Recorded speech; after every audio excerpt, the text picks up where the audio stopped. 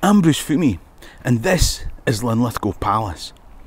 It's just a place to tell you about a woman who went through delivery here, spent her formative years outside Scotland, left the land of her birth to be married off to a foreign king, had 3 marriages, each time making progressively more desperate and ill-considered choices of partner.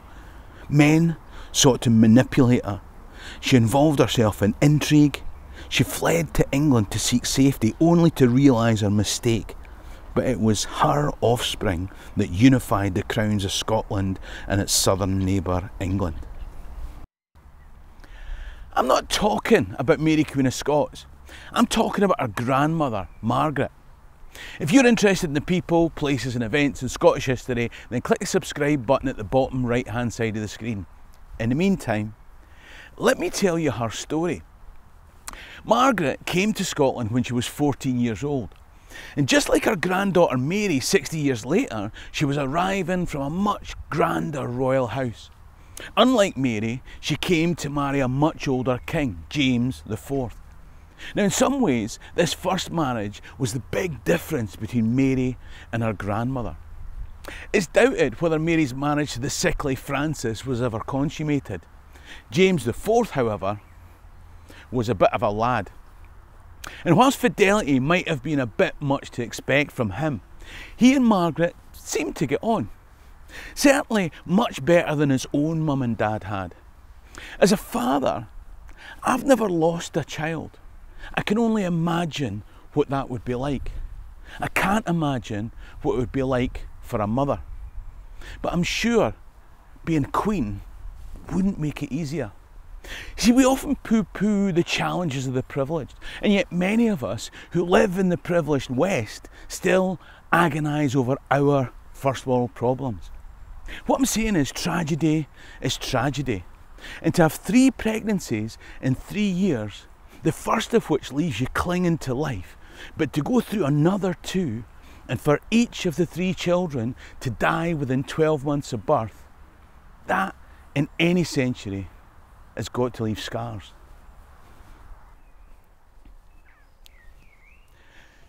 Here at Linlithgow Palace in the spring of 1511, James and Margaret finally had a son who survived. Baby James was 18 months old and his brother Alexander still in the womb, as Margaret sat in the palace tower watching and waiting for her husband to come back home from fighting the troops of her brother Henry VIII. He never did. Now that's a lot to happen before you're 24. And then, imagine you're a single mother with a stressful job, constantly living under the threat that the authorities will take your children away. You see, James had trusted Margaret enough to give her the regency in the event of his death at the disaster that we now call Flodden. And looking after the new James V wasn't just being a mum, it was running the country. And in doing it in an environment where those around you distrusted you because you were English. You were sibling to not just any king, but Henry VIII. Even worse, you were a woman. Now, there's a faction that want John Stuart, the French-born Duke of Albany, to come to Scotland to take on the regency. But Margaret was actually doing a no bad job.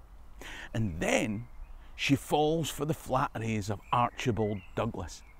Now, for all you clan warrior or Douglas types out there, the descendants of good Sir James, the Black Douglas if you're English, divided into Black Douglases and Red Douglases. This Earl of Angus was a red one. Now, Clan Douglas isn't the point of the story, but Margaret knows that if she remarries, she loses the regency. She loses her children. She loses her position and authority. Now, in spite of this, she marries Douglas, and as sure as night falls queen to Queen's Pond 2, she finds her path checked. So she locks herself in Stirling Castle with her 2 boys. This was an ill-conceived plan, and before long the new regent arrived and she had to give up herself and her children in the pro-French faction in Scottish politics. She's now virtually under house arrest in a divided country where her and her son's claims to the throne make her a threat to the people who hold power. And this is not Mary, Queen of Scots. Remember, this is her granny. So how's she going to extricate herself from this situation? She's now pregnant by Douglas. She and the unborn child may be a further threat to the prevailing pro-French regime who control her eldest son, the king. That's why she and her unborn child are at risk themselves. She asks the Privy Council for permission to move to Linlithgow Palace for a period of confinement from Edinburgh Castle.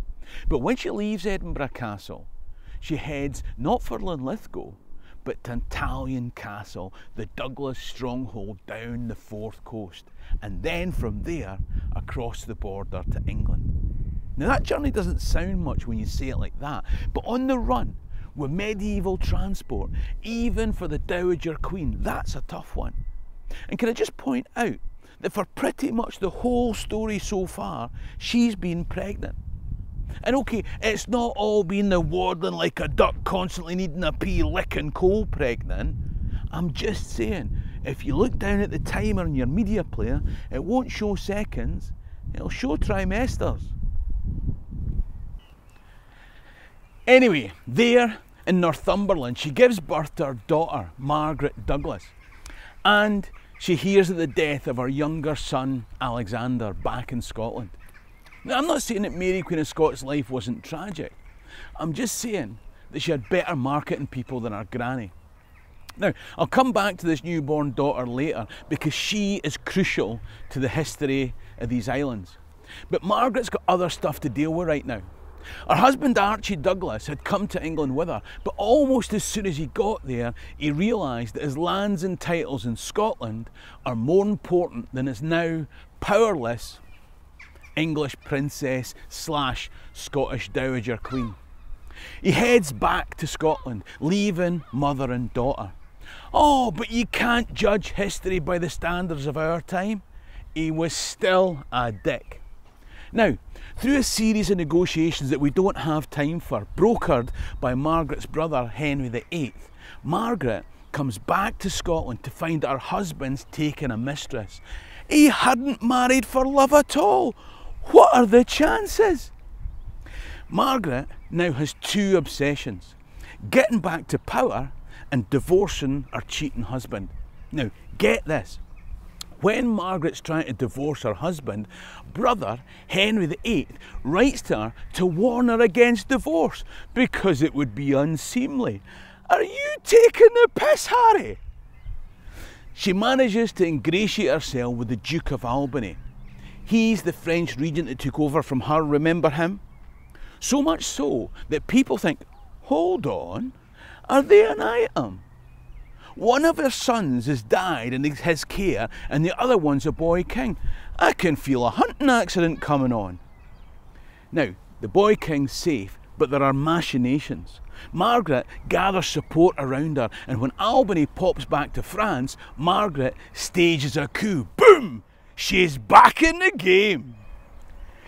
James V is appointed as king in his own right, and he starts his period of direct rule. But he's only 12. I know, but Mummy's here as the new chief counsellor to the king.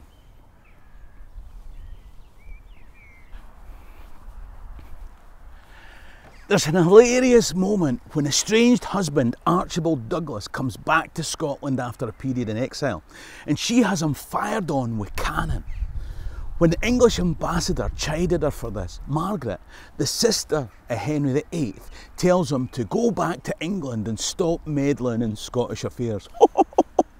Brilliant. It was actually the English ambassador's gaping mouth that led to the invention of crazy golf. Anyway, she gets married again, this time to Henry Stuart. He's one of the Albany Stuarts. This marriage was as big a disaster as the last one. They settled down at Methven Castle. He became Lord Methven and gained position at court, and then the marriage soured. She wanted another divorce but was refused.